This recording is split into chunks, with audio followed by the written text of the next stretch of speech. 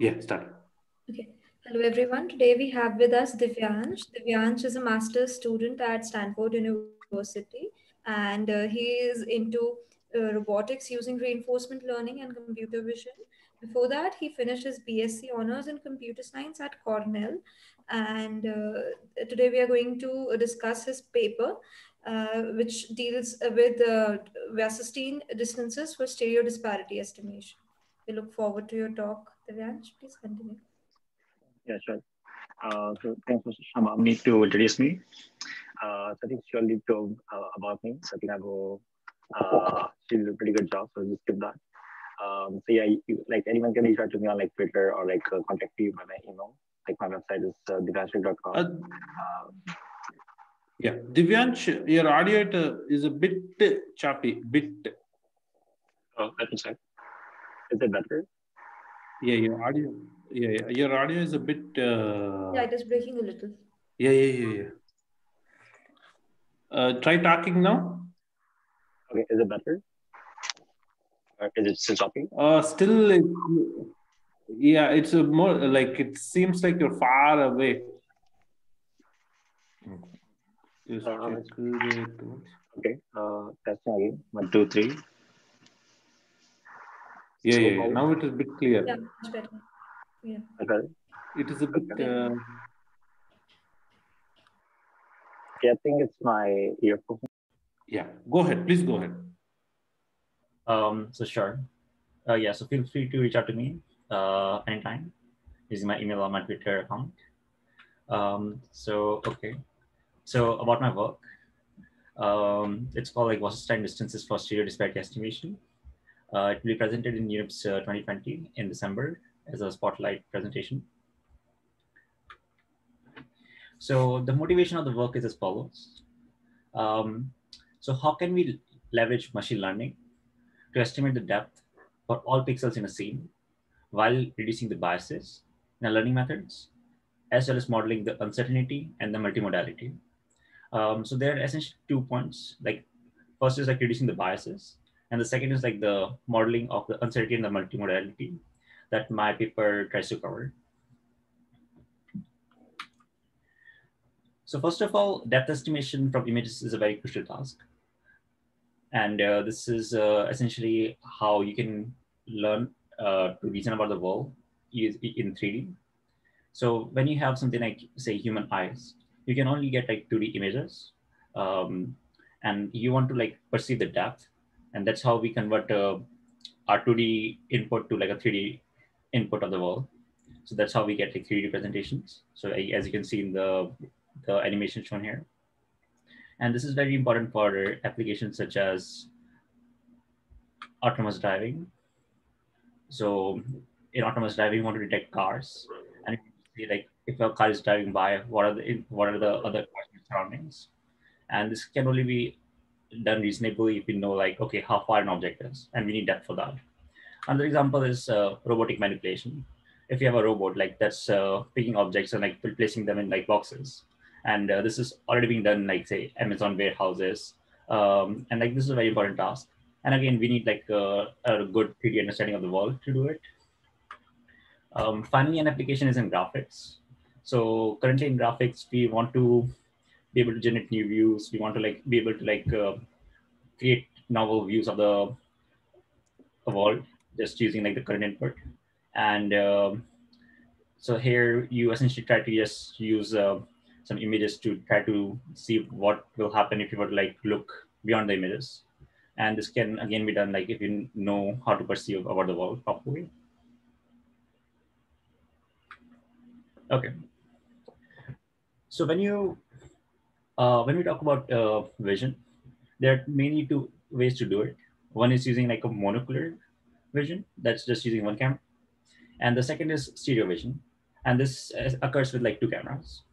The human eyes are example of a stereo vision camera. The problem with monocular cameras are like if you wanted to estimate depth with monocular cameras, it's not a well-defined problem, and this can be seen from the ray that's shown here. So I think you can see my cursor. So this ray shows like for any pixel in an image, the object could be anywhere along this ray.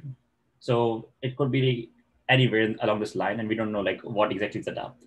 But if we have a stereo camera system, it's possible to find out exactly where a object is. And the reason is like if you know the object push like the pixel location in the left image and the right image, and there's only one 3D point where it can triangulate to. And so this is an exactly solvable problem. But finding the pixel correspondences of this point in both the images can be hard. And this is what modern deep learning methods try to solve. So how this works is using stereo disparity estimation. The way to do this is to predict a disparity map for all the pixel locations. And disparity over here is defined as the horizontal shift in the location of a pixel from the left image to the right image. And given the disparity, it's very easy to estimate the depth of the particular pixel as they have a very simple inverse relationship. So modern methods try to first estimate the disparity using two image pairs. And given the disparity, they try to get the depth map.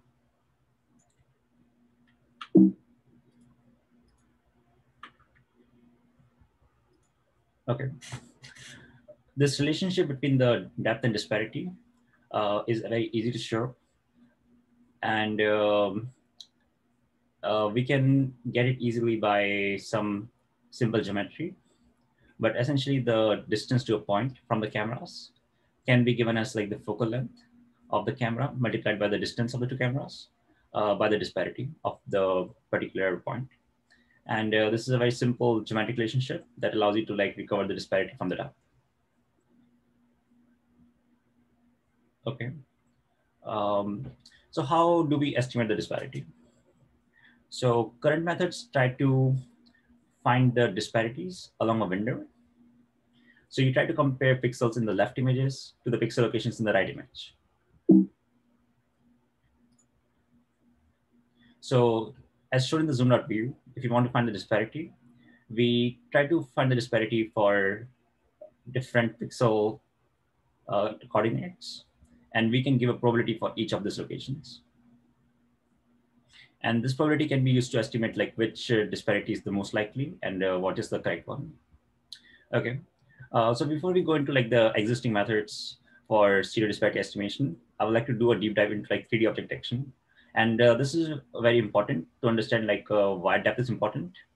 And this also is a very important topic for self-driving cars.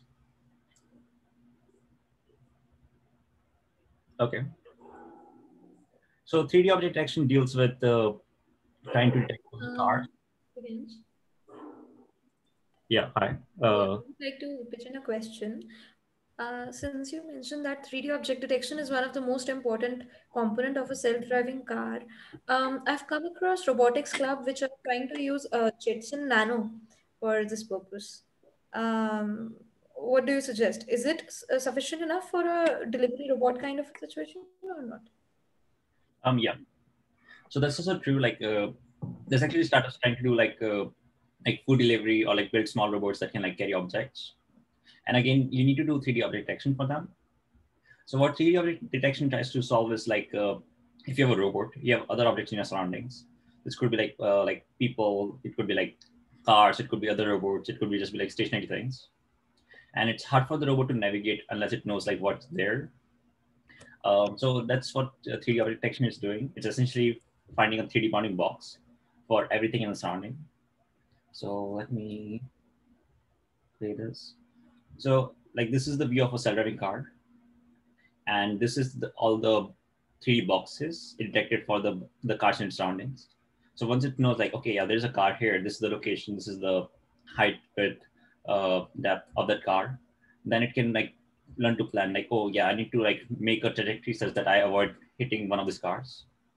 And unless like you can have this sort of like perception, it's hard to navigate properly in such an environment.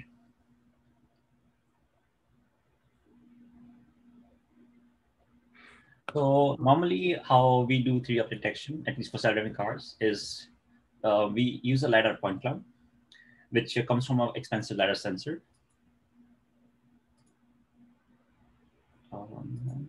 Yeah, I think these are some methods that we can use. Like mostly they're divided between LiDAR based and image based, where image based methods are more recent and they just use images.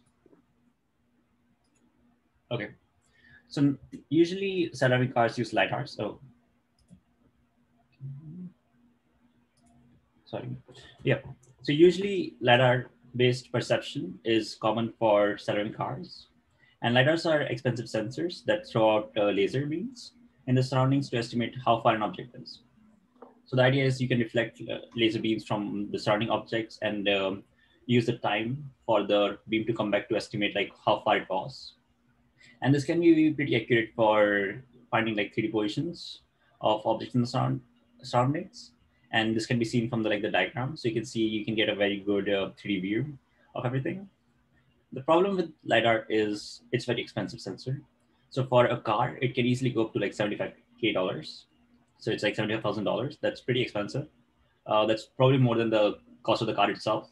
So it's like almost doubling the cost of the car and makes it like very hard to deploy and scale out. It is also risky to rely on a single sensor to do all your perception.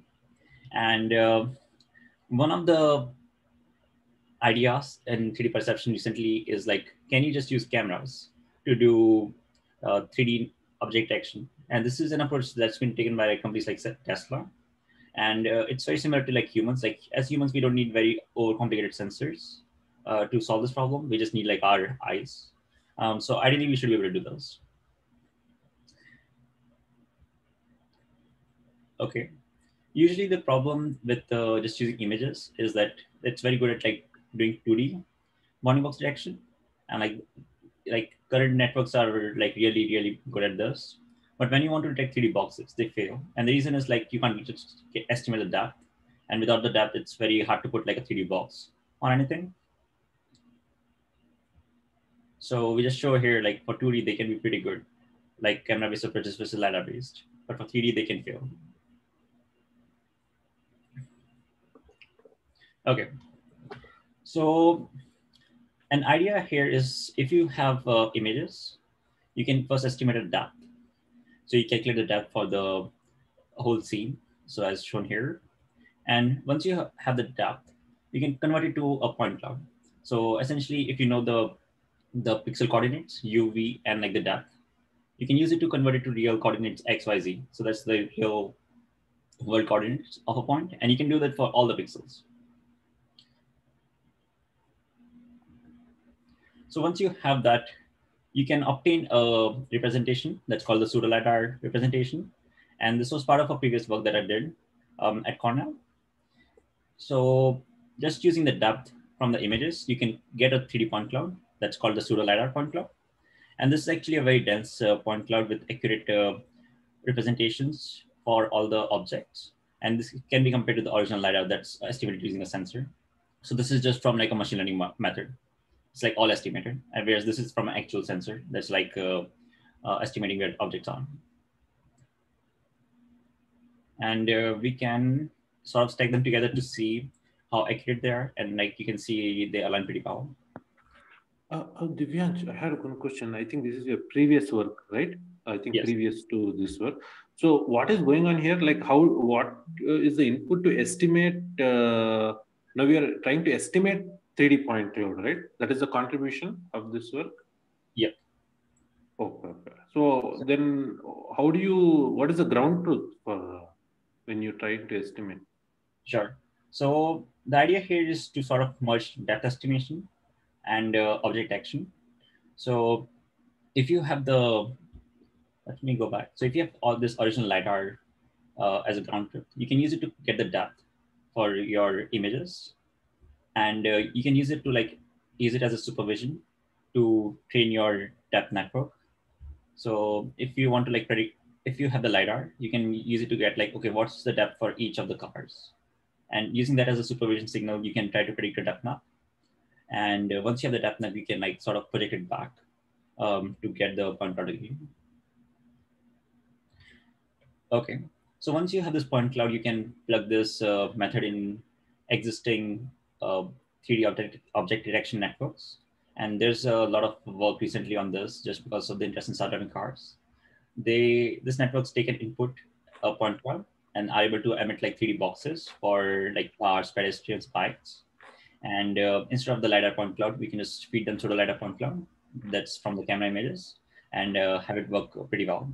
So here the green boxes are from the pseudo LiDAR and the red are from the LiDAR. And it's obvious from here that they align pretty well. Okay. And why does this sort of representation where you actually use like a pseudo LiDAR, like 3D point cloud, work better than just using 2D images? So our explanation here is this is important because we are encoding a 3D dimension into the network. So the network itself doesn't know like the world is 3D. It doesn't have the preconception of that. But by saying like, okay, we have a point cloud where every point is like XYZ, it knows like, okay, yes, we want to like have this dimension that we want to include.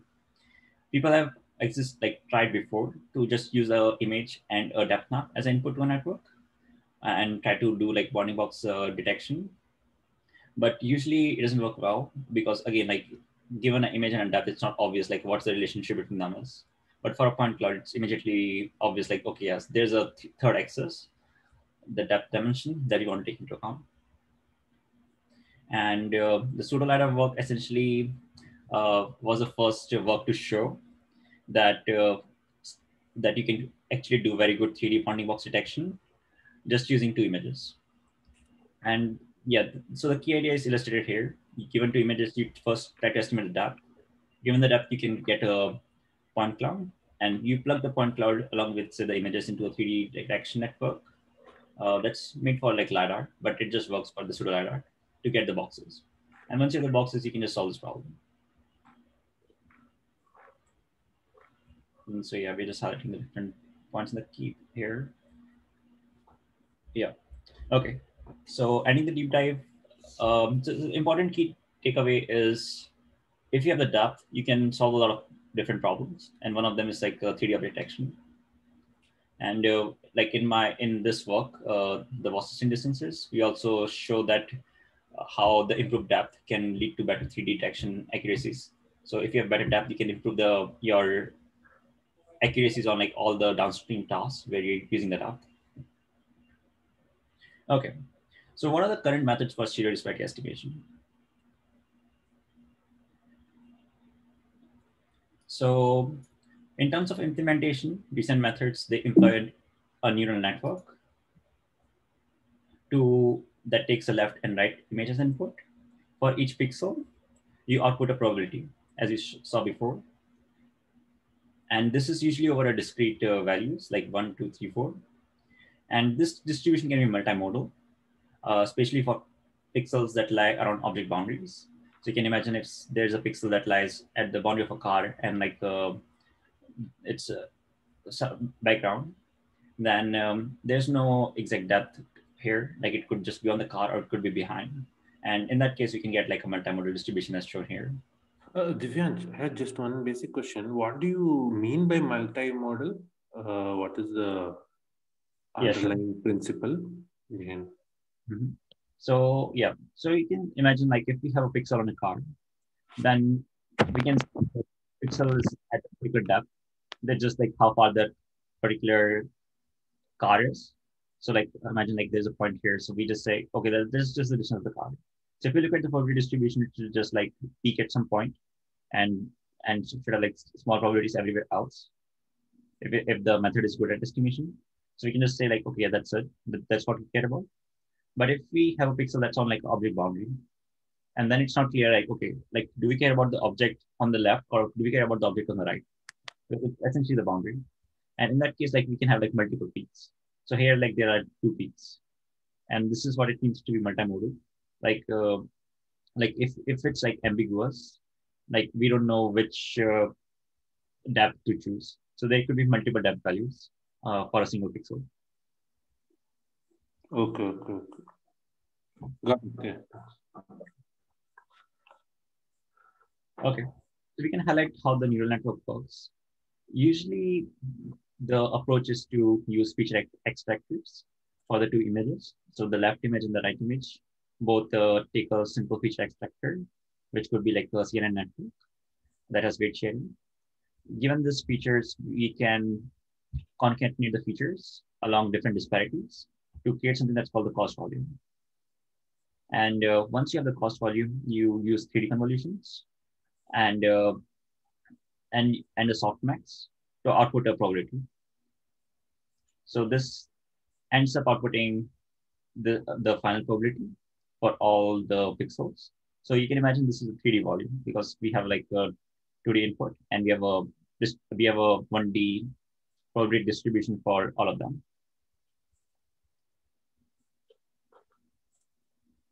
Okay. So here, each point in this volume, say C of UVD, represents for each pixel at coordinate U, V, what is the probability of disparity D. And this is what this volume is trying to represent. Okay. So once you have this distribution, you want to output a final disparity value. So there are two ways to do this. The first way is to output the mode. If you have a distribution, you can just take its mode, that's just the max value. The problem, so the good thing is like this can give you the disparity which has the highest likelihood, but it can only exist on the predefined values. So if we had disparities that were like 1, 2, 3, 4, and this occurs because our pixels are discrete. So if you have discrete pixels, you can only estimate like what's the discrete horizontal shift between them, and so you can't estimate like what was the subpixel disparity. Another way to do is to use the expectation. So given this distribution, we take the mean of the distribution. So the nice thing is that it can allow any value. So this could be any arbitrary real value. But this value can lie in a low probability region. So in this case, the expectation lies at a value where there's actually no disparity, which is sort of like a minima of this distribution. If we try to interpolate it. Okay. And one thing to notice over here is even if your disparity is wrong by a small amount, it can have a very large effect on your final DAPs. And the reason for this is that they have a reciprocal relationship. So even a small change in the disparity can have a huge effect on your DAPs. Okay. There are, so I highlight some existing works that are very milestone approaches in this area. So this work is called GCNet. This was the first work that tried to use a neural network to predict probabilities for the disparities of the pixels. So the key idea is the same. You have like two networks that give you the weights to estimate the features. Once you have the features, you try to create a cost volume, do a bunch of 3D convolutions, and try to use a argmax to get the disparities. So this method usually uses the mean. So given the distribution, you take the mean to get where it should be. Or you can also just take the soft argmax. So soft argmax here is essentially the mode. Another recent architecture is called the PSMNet. This operates same as essentially has the same basis, but it just uses like a more complicated 3D convolution network as shown here. And this is a very standard approach for disparity estimation or current methods. Okay. So both these methods essentially try to use the expectation. And the reason is if you just use the mode, then you can't get subpixel disparities. So if your pixels are 1, 2, 3, 4, or 5, 6, something like that. So the thing to notice is like all your pixels are integer value. But if you want a disparity that's say like 1.2, you can't do that. But if you calculate the expectation of this discrete distribution, then you can predict any real value. And people have tried to use this property to get like better disparities. And it has been shown like using the expectation can be better than just using the mode. But the problem is the same. Like if you have a distribution which has multiple peaks, then your expectation will probably lie between those peaks. And in this case, your method will fail.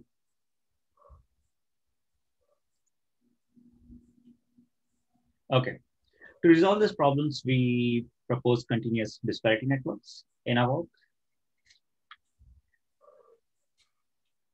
How this works is that in addition to the probabilities, we also output an offset. So this can convert this discrete distribution to a continuous distribution, which can have arbitrary real support. We can also output a shifted mode in this case that can predict the high probability disparities and can go beyond like the fixed values to have arbitrary real values instead. And this offset module. One question. What would be examples of the offset value would be like if the probability is 1, what would be the value of the offset? Yeah. So usually you want the offset to like change your discrete to continuous. So in this case, like in our work, we usually just make the offset from 0 to 1. So essentially it can be for this particular bar, we wanted to shift it anywhere between 1 and 2 and so on. So we usually allow the offset to be like 0 to 1. So it can like take it can fill all the like particular values that are possible for the distribution. And this simple modification can work with like any of the existing state-of-art disparity networks. Okay. So any other question here? Yeah. So there will be two values then. Oh, what you're saying is there will be two values, the probability and the offset, both, yeah. Or there will be a single value shifted by offset? No. So the idea is like, so this thing is a probability. So like we estimate the probability at like 1, 2, 3, 4, and you also output an offset for like all this 1, 2, 3, 4. And so once you have the offset, like you can say like, okay, I want to shift this by this offset that you estimated for the value 1. Then you have offset for the value 2. So you just shift it by that value. Okay. Yeah. So the entire thing is shifted by offset. Okay. Yes. Okay. Yeah. The nice thing is like now if you can still take the mode, but now your mode can lie anywhere along the disparity dimension. So it could be like any real value. So it's not fixed anymore. Okay. Thank you. Yeah. So here we show a comparison of the 3D points derived from the estimated disparity without the offset and with the offset. So notice that with the offset, the 3D points can be placed at continuous locations, accurately describing the scene. So any questions about this? I will interrupt you if there's any questions in the chat, Divyansh. You can go ahead. Actually, there was a question in the chat regarding disparity map. It would be great if you could take it. Can you brief us about belief propagation method for disparity map? Like how efficient is using it instead of geometrical method? You can take it up now or in the end, whenever you like. Sure, I can just take it now. No. So yeah, currently belief propagation is not that popular, at least for like deep learning. So yeah, the way any issues with that? Oh, so yeah, belief propagation like was used more with Bayesian networks, and like with the current deep learning methods, which are more like which are less probabilistic but more like a value predictor. Like it's hard to use methods like this, and like currently like deep networks are mostly like just using backpropagation as an alternative for training. Yeah. So usually like at least for all the current methods that are trying to do disparity estimation, they rely on like a geometrical method to do it. Right. Yeah. Okay. Thank you. Yeah. Okay. Sounds good. Okay. So we also compare the learning methods for disparity estimation.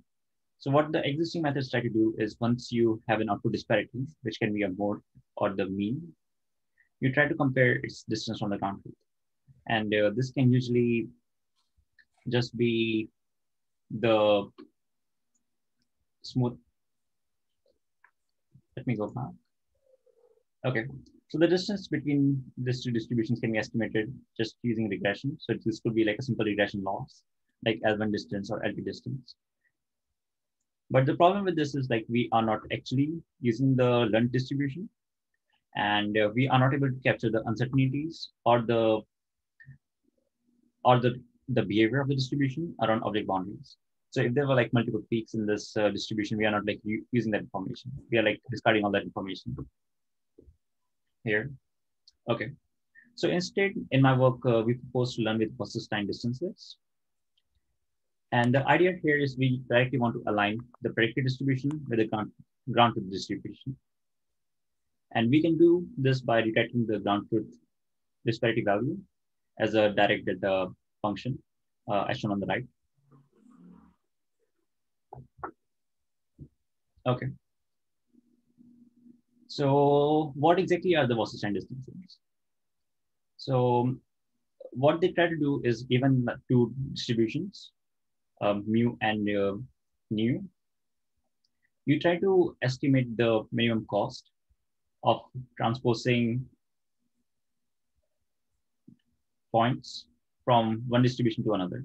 So this can be seen as the minimum work that needs to be done to transform this x distribution, mu of x, into nu of y. So you want to shift all these particles to the other particles and try to minimize the work done. So this can be given as a distance of the transformation.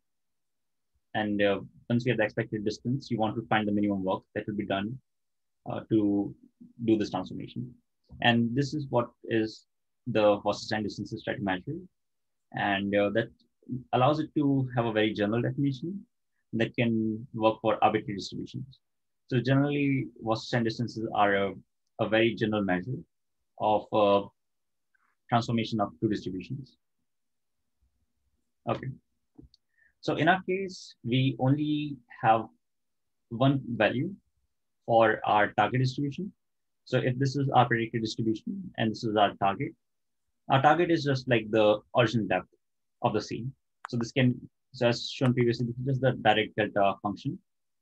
And so we just have one point. So this simplifies the problem a lot, because instead of dealing with like a whole way to like move the say the particles from one distribution to another, we just want to move them to like this one particular point. And this can simplify the equation a lot.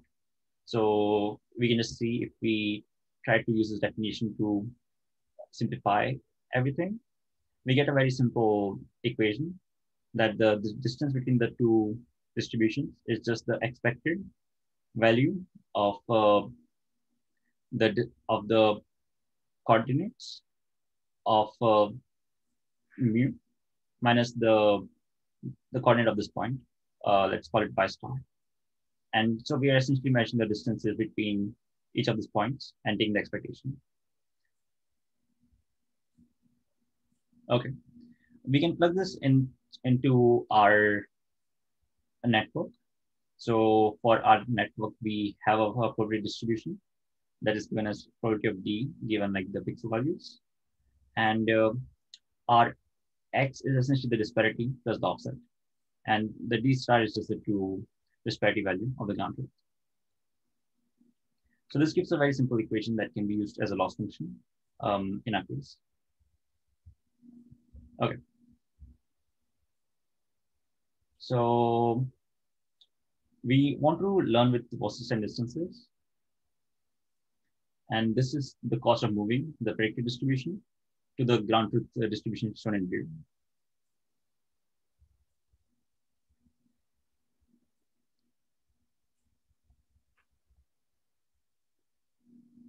So we get a very simple equation to calculate the distance. So that's just the expected value of shifting all the red bars to the blue column. So this loss function allows you to jointly optimize the offsets as well as the distributions that the network is predicting. It's also very efficient to calculate for 1D distributions. In general, Wasserstein distances can be hard to calculate for arbitrary distributions, but in our case, we only deal with 1D distributions, and we can get a very simple closed form solution for this loss. Divyansh, one quick question. Was this the only distance method that you thought of, or were there other methods which were not as efficient, or did you dabble with any other technique as well? So usually if you have two distributions, the first few people start with is using like the KL divergence, and that is essentially giving you the likelihood of what of your predictions given the ground truth. And if you have like say like something like cross entropy loss, it usually measures the KL divergence between two distributions. So in our case, we actually show that KL divergence doesn't work that well. And one reason here, so let me go back, is like KL divergence can only be defined on for two distributions that have the same support. So if That have the same support, okay. so if a distribution is say defined on like 4 points, like 1, 2, 3, 4, we can only compare it with like other distributions that are also defined on the same points. But if you have a like arbitrary distributions, which have like not non-common support, like here where the ground truth can lie anywhere, and your predictions could be anywhere too. Like you can, like usually KL divergence may not converge, so it can give you something like plus infinity or something, because it's not designed to work with such distributions. And there, like Wasserstein distance are like a better way to do it. Okay. Thank you.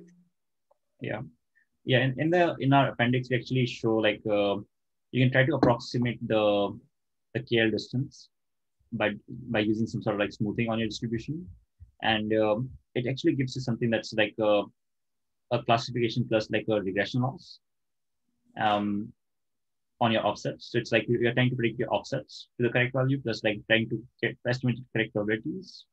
But even in that case, like this loss formulation works a lot better in our experiments. Okay. So another nice thing about Wasserstein distances is that they can work for arbitrary distributions. So even if your y is not single value, if I suppose your like ground truth is multimodal, even then we can easily calculate the Wasserstein distance between the 1D distributions. So it can be shown if we have two distributions mu and mu. The Wasserstein distance is the area between the cumulative distributions of both. So F is the CDF of mu and G is the CDF of mu here. And the Wasserstein distance is just the area of the two curves. So we just show it here. And like, again, this is easy to calculate.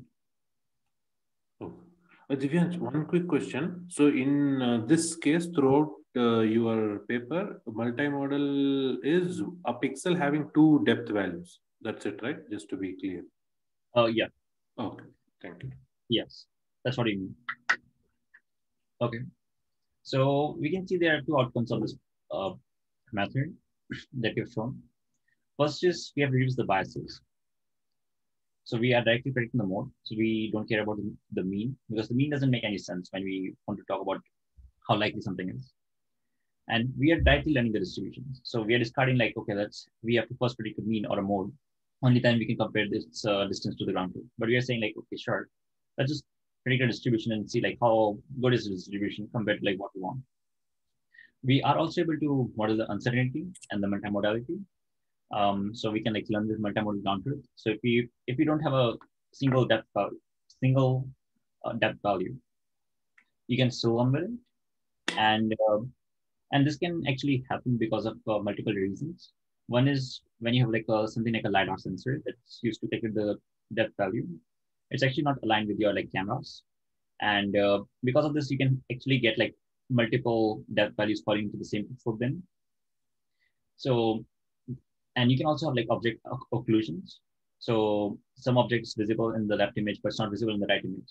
And again, you can get like multiple depth values for this particular case. And our method can deal with all this arbitrary edge cases using this. Yeah. Okay. And we are essentially predicting a posterior disparity distribution using the initial ground truth. In our case, so our method can be viewed as being Bayesian because it's directly dealing with distributions using the initial ground truth. Okay.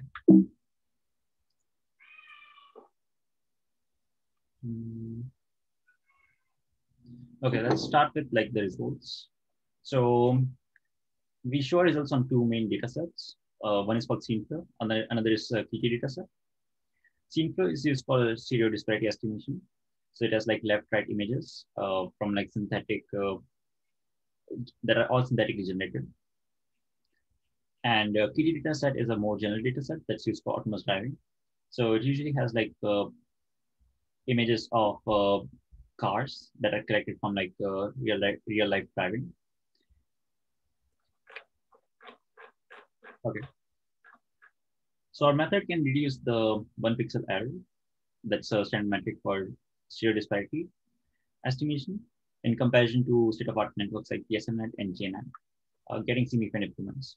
So here, like less is better. Similarly, on 3D of detection, our method can improve the average precision of the bounding box detection compared to the state-of-art networks like pseudo-LiDAR++ and DSGN, reaching the new state-of-art. So we can show that by using the depth from our CDN network, we are able to actually reach the best performance on this particular data sets. Okay. So Divyansh, is this like an extension for the pseudo LiDAR paper, like in the previous result? You're showing disparity network plus pseudo LiDAR. Is this like an extension? This is a there stereo 3D. So Yeah. is disparity network an extension for pseudo LiDAR? So not necessarily. So what disparity network is trying to do is like, how can we just get better depths? But once you have better depths, you can use it for anything else. So in just show it like this can work for pseudo LiDAR. But like here, our focus is essentially just getting better depths. Got it. Thank you. Okay. So we can show qualitative results for our network. So we show the zoomed in view of the baseline method compared to our method. And you can see that our method tends to get better depth estimates near the object boundaries. So it can preserve like this small boundary pixels that are present. Similarly, on the KG data set, our method is more robust. So it doesn't have noisy artifacts like the ones shown in the figure. Okay. Our method can also produce sharper disparity estimates. So for the person standing in front of a wall, highlighted in the yellow box, our method can give the correct estimates, preserving the shape of the person and the background, as shown by the red points, whereas existing methods tend to blur the two together, as shown by blue. So this blending of the foreground and the background objects, this can lead to highly incorrect depth estimates, as shown here. So this, all the blue points, these are all wrong. And this can cause a lot of errors for downstream tasks, such as like PDF detection, which can lead to like huge safety risks. Whereas our method tends to remain accurate in being able to distinguish different objects.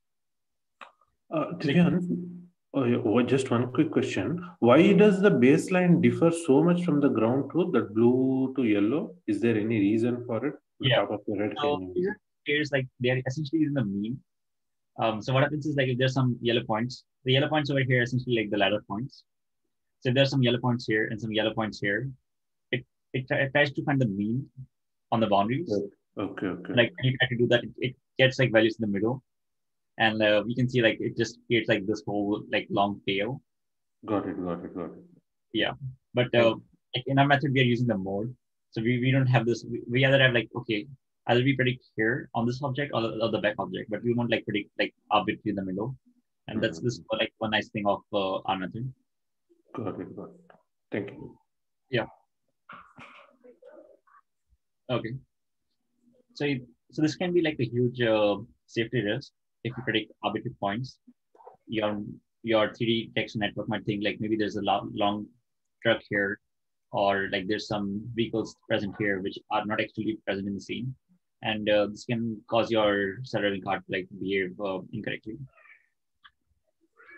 So we also highlight this effect more. So the red points are from our network, the yellow points are the actual transfer, and the blue are from the baseline methods that are using the mean. So from using the mean, you can see like on the boundaries, they have this like huge tail.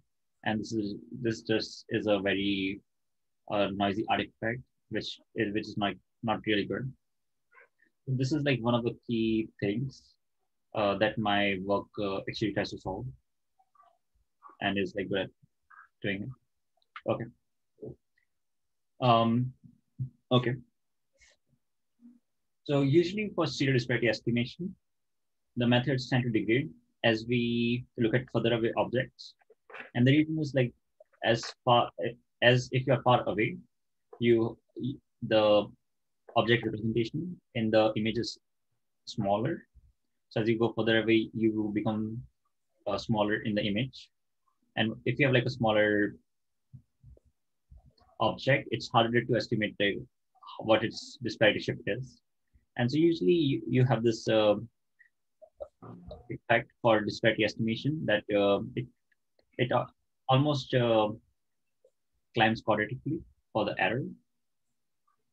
But here we are able to show that our method is actually able to do a lot better compared to the baseline on all the depth ranges. So that's essentially for objects that are between like 0 to 10 depth, say 30 to 40 depth, so on.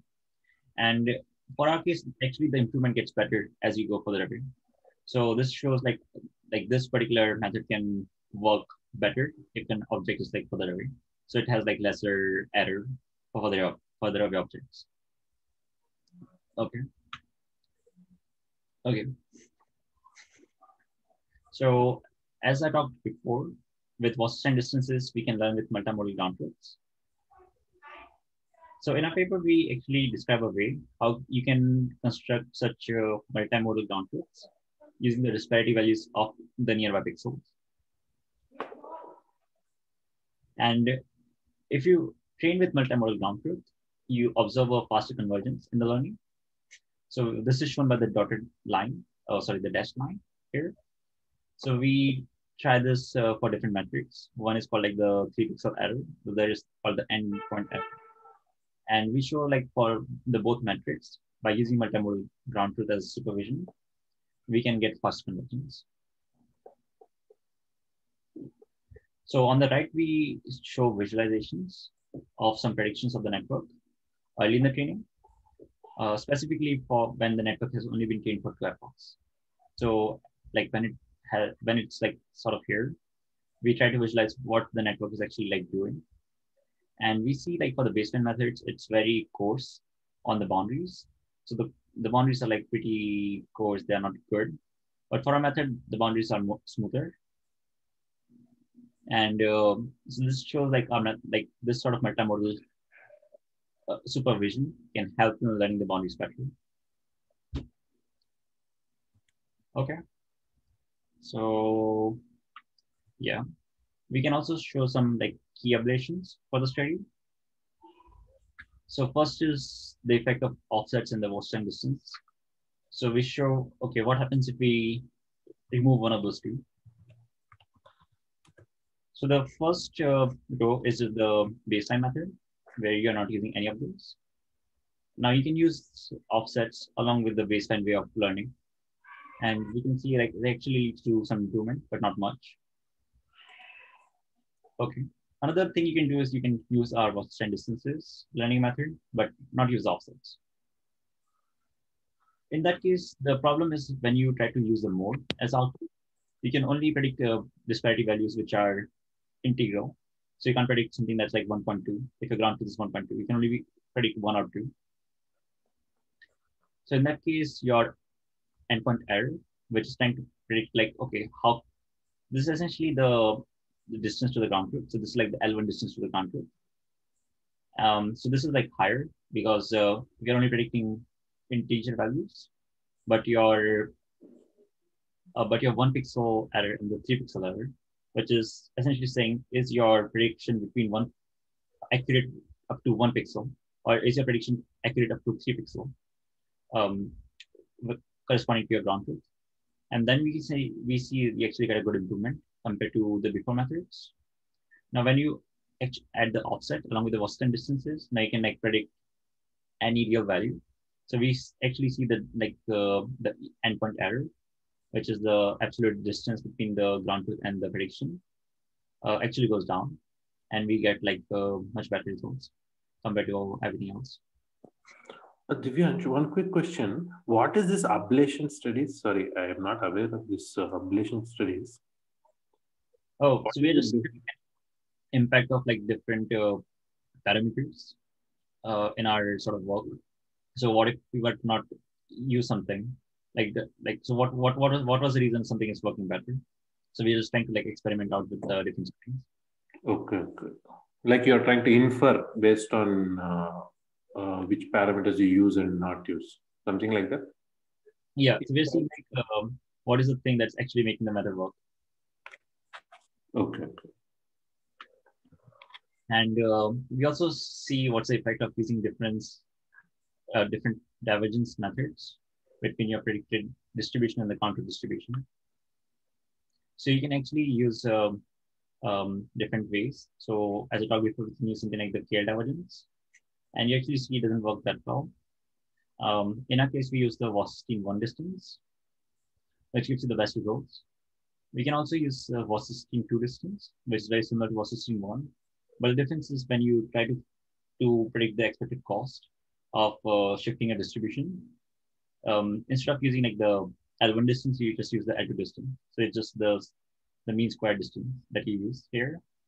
So this can also be pretty good, but it's like a bit worse compared to the Wasserstein one.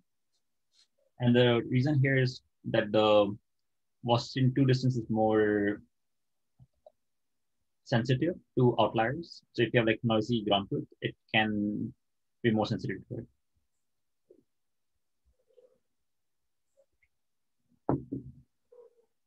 Okay. So in conclusion, our method tries to accurately estimate the depth for ambiguous regions.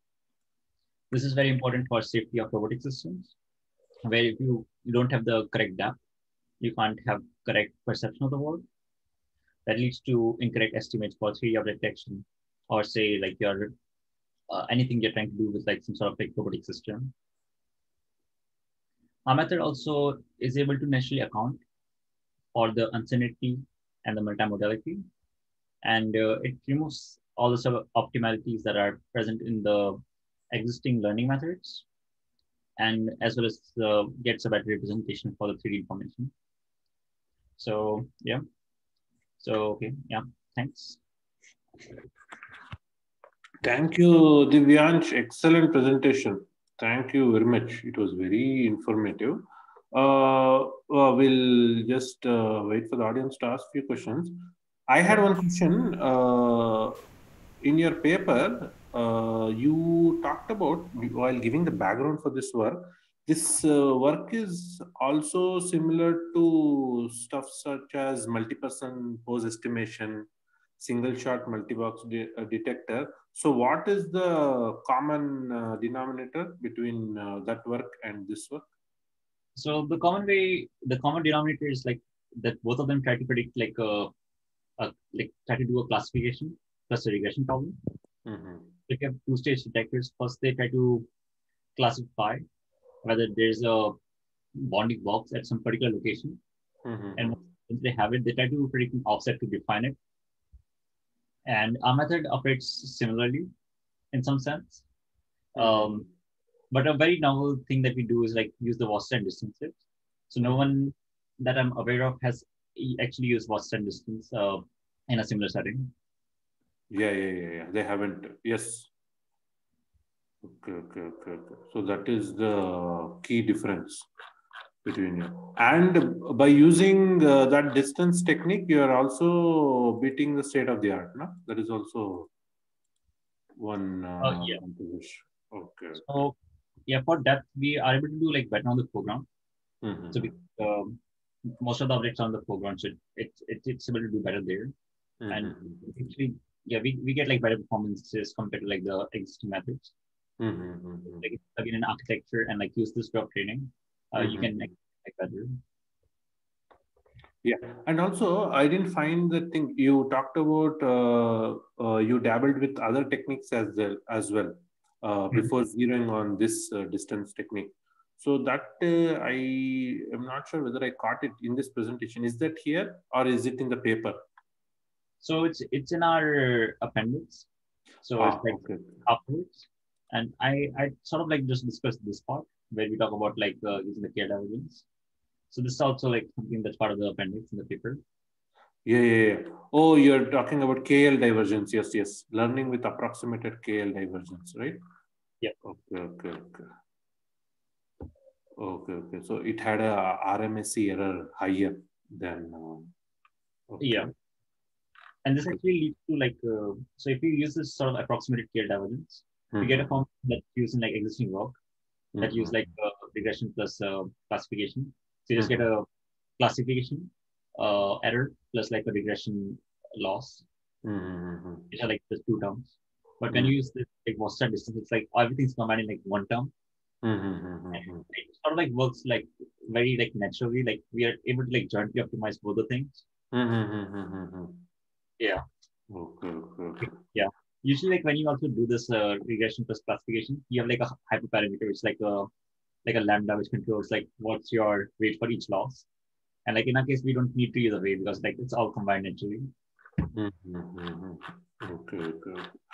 Very good work, Divyansh. Very good. And off topic, in your pseudo LiDAR paper, how did you land on this concept? I just wanted to know because I think everything was built on that. I think that was the baseline over which now we are building on other work. So, how did you land on this while working on pseudo LiDAR? I think that was. Who was it? Sorry, it was Rui, I think, right? End to end. Yeah, actually, I have like multiple works on pseudo LiDAR. So yeah, the most recent work was with Ruby. So I think the one of the inspirations was just the boundary effect. So yeah, so one of the things that I wanted to solve was just this problem where you're incorrectly predicting point clouds. And yeah, I want to see if there was a geometrical way where you can like try to estimate the depth and like the way that ends up like using the Wasserstein distances and the offset is actually a very good way to predict it. Okay.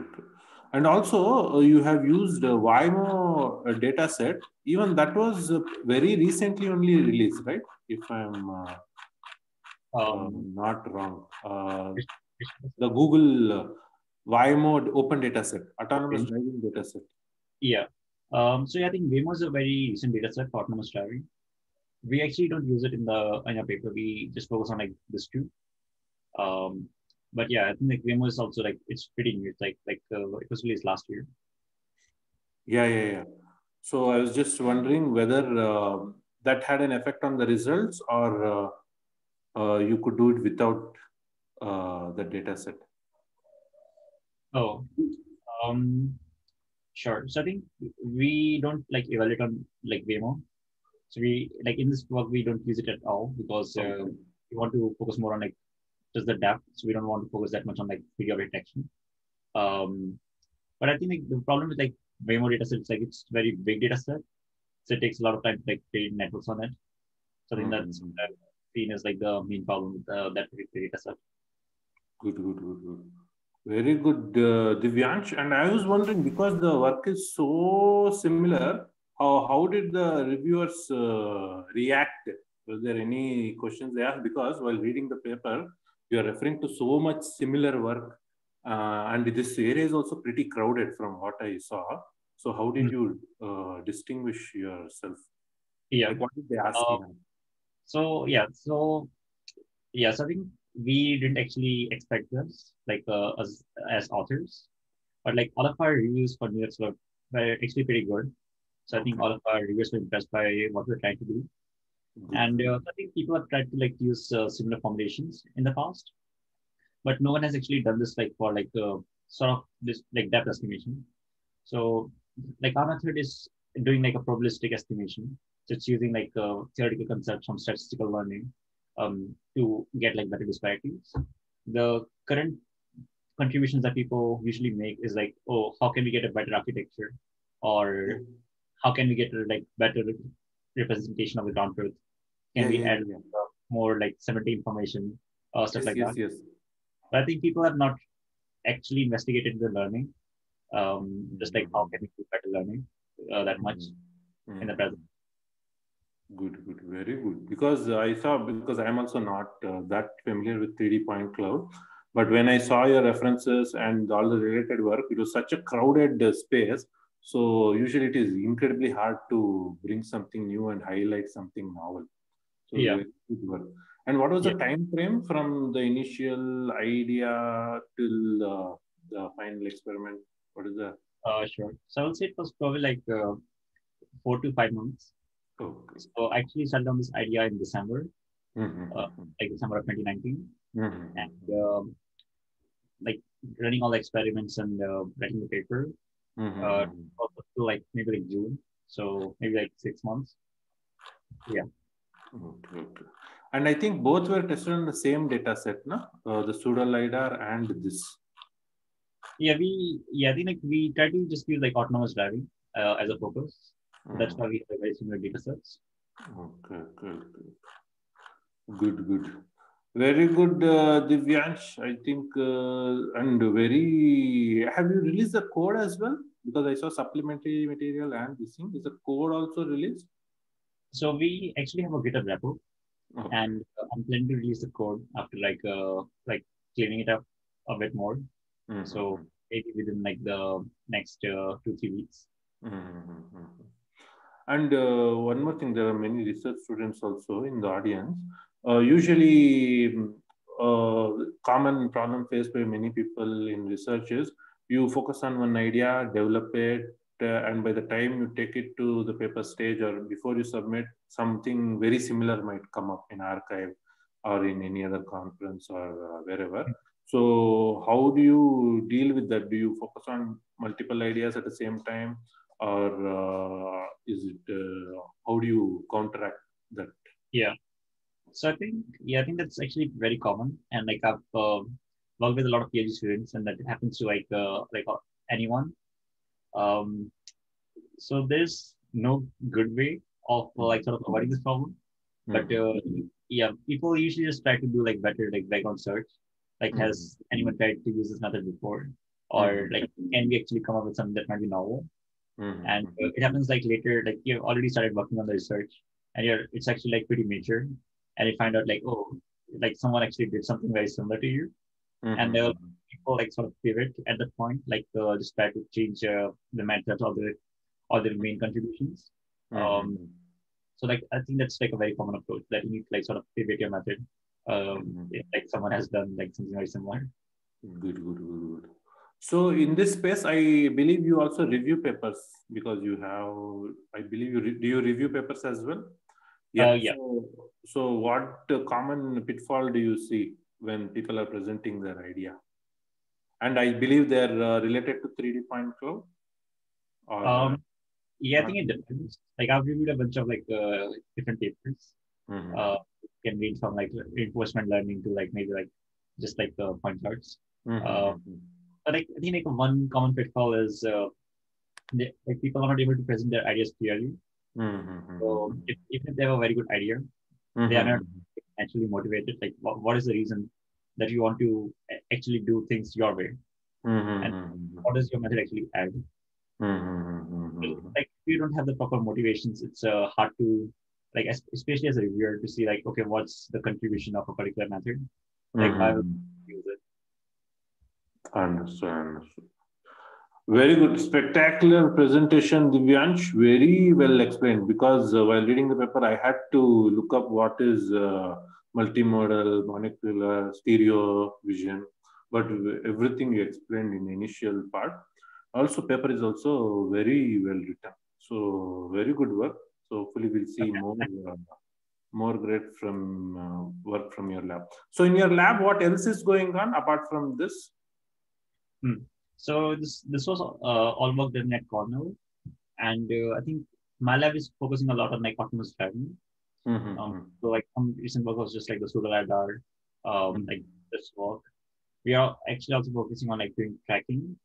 So I think like one of some of my like lab commates, like they are trying to do like sort of like improve tracking. Mm-hmm. So yeah, that's also a recent focus. Okay, okay. There's one question in the chat. Akash asks, have you worked on RL on real world? then transfer to real robots. I think he's talking about transfer learning. You can just look it up in the chat. Akash, Or maybe, yeah, Akash, you can unmute and go ahead. No. Akash, please unmute yourself and go ahead. Okay. Sure. Yeah, so am I audible? Yes, yes, Yeah. yes. Yes. Please go ahead. Yeah, so I wanted to ask this question, like if you have, like you have mentioned that you have worked on reinforcement learning on robots. So like, have you actually implemented RL algorithms on robot in the real world, or have you trained them before in simulation and then transferred them to the real world, like transferred the policy to the real world? Yeah. So usually the problem with reinforcement learning is it takes a lot of data. It's very simple, inefficient, and so usually you can train it maybe like train it for what's equivalent to like 100 real days in maybe like 1 hour in simulation. And if you like, it's not possible to like do that in real world. So the usual approach is like what I've done is like first try to like train something in simulation, and once you have the good policy, you transfer it to a real robot and then try to fine tune it there. And I think that's sort of the main approach that people take with reinforcement learning. Okay. Thank you very much, Divyansh. And also, this work was supported by NSF, Bill and Melinda Gates Foundation, lot of materials research. So, what did this add to? Is there an overall bigger project that this is adding to? So I will say not necessarily. Like that's all my advisors like funding sources. But I think like so I think we are trying to like focus more on autonomous like driving. So I think like this might be like a part of like a bigger work like the lab is trying to do on like how can we try to do better the autonomous driving. And we have, I think Apple has put it on their phone as well. So, is there any range difference? What is the fundamental difference between Velodin LiDAR and the normal ones that they're putting on the phone? Is there any range Yeah. difference? So I think the difference is one is just the range, like how far can it see. So let me just highlight it. So like when you have LiDARs, you essentially have like laser beams. And so you have, it's essentially like the number of lines. So you can imagine like there's like one laser here, one laser here. Let's see if I can go on. Yeah. So you can have like multiple, like, so you have essentially have like, in this case, you have like 16 vertical lasers. And what happens is like this sensor is like rotating continuously. It can like scroll your lasers to like a 360-degree angle. But if you like in labs, like for robots, we can just use like a 8-line LiDAR because that's sufficient for them. But usually for self-driving cars, we use something like the 36 line. And the reason is just like for self-driving car, we want to see the things that are very far away. So this could be up to like usually like the target is like up to 100 meters, which can be very far. Whereas if you are like just like have a simple robot in a lab, you only care about maybe like the next 10 meters. Oh, okay. Very good. Very good. Right. Omkar has been raising his hand from quite long time right now. Omkar, go ahead. Please go ahead with the question. Unmute yourself. Good evening, sir. Hello, everyone. So I'm Omkar Rai. I'm in 4th year N83 Chief Production Engineering, and I'm quite focused on self-driving technology. So me and Akash and Shambhavi also, like we run a research lab, like it's called the Mickey Mouse Lab. So the Mickey Mouse Labs aims at pushing the boundary of AI and robotics research for the future, and we're working to deliver the benefits of self-driving technology and robotics for the future transportation. Yeah, is there a question? Is there a question? Do you have a question? No, sir. Okay. I don't have any questions as specific, but I want to have some one-to-one communication with Divyansh. Yeah, Divyansh is available on Twitter, and I think you can reach out to him. He'll be more than happy to entertain any questions related to his research work. So yeah, just reach out to me or on Twitter. Yeah. Okay, thank you, Divyansh. We won't you keep you any longer. So thank you very much. It was incredibly useful, and thank you for the explanation. It was really Okay, sure. Yeah, thanks for hosting me. Okay, it was a great Thank you, experience. everyone. yeah. Thank you. Thank you.